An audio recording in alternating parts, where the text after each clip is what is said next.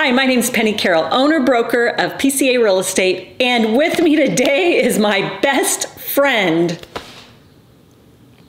Am I supposed to say something? Did you? What? No, what? you didn't even look at her. Oh.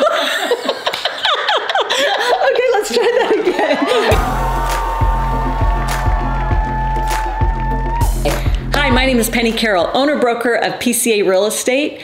And today is with me my best friend, April. Do you want to say anything, April? Hi. April is our secret weapon. Shh. She's my best friend. And I sometimes call you Elmer because she is the glue that makes things stick at PCA Real Estate. And I yanked you out of your office. It's right over there. She did. Ouch. Sorry. April, you've been with me for 15 years. We have seen ups and downs and circles and hurricanes, tornadoes, calmness. And I just want to tell you, and I know you're not going to want me to do this, but I just want to tell you how much I appreciate you and what you mean to our team. For those that do not know you, because you're usually behind the scenes, this could take too much time, but if you want to say in a nutshell, what happens when we get a deal together, we hand it to you, and then you magically get us to closing. But there are a lot of moving pieces. There is a lot of moving pieces. What happens when an offer is accepted, the agent turns in the paperwork to me, and that's when my job begins. So what I do is I take that paperwork and I check on abstracting. We want to make sure that termite inspections are done. Approval letters are in the file. Making sure that our documents are compliant. And what I mean by compliant is making sure that things are initialed and signed off on.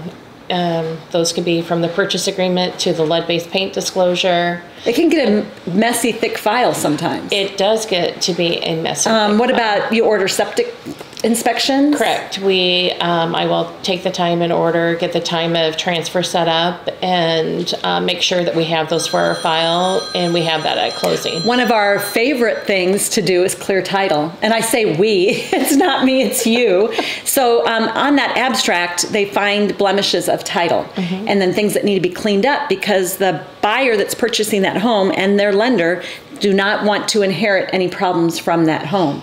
So some title issues that you have to clean up can be horrendous sometimes. Yes, they are, and those can happen even if those title issues do not belong to our seller.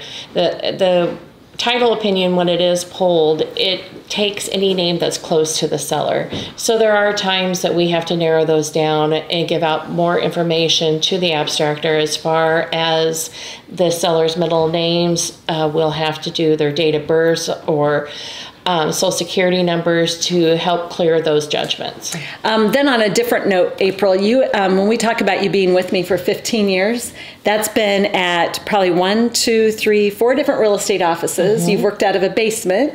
You've worked at my kitchen table, my dining room table, and we've worked in small quarters. And then just most recently, we finally moved you into an office with a window. Yes, sunlight is great.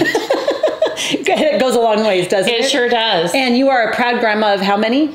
8. 8 grandchildren. I know. Yes, and then Keith, your husband, works for the city of Des Moines. And how many children do you have? We have 4. 4 children. I lose count. I started losing count with the grandkids. And you have some dogs too, right? Yes, we have 3 dogs. And just of recently, you, after 15 years, could get my husband's name right. That's right. That's right. Thank you, yes, April. You used to call him Kevin. Yeah, I'm glad you guys all wear name tags. That helps. And then if we can't find you in the office, where's your favorite spot? Camping. Yes, you camping. You can find me at a campground. Yep. So if any of you guys have the opportunity to buy, sell, or invest in real estate with us, there's a good chance that you'll hear April at the end of that phone when she calls. So that's it for Pennie Sense. April, thank you so much for joining me on the bench. Oh, you're welcome. Thank you. You're welcome.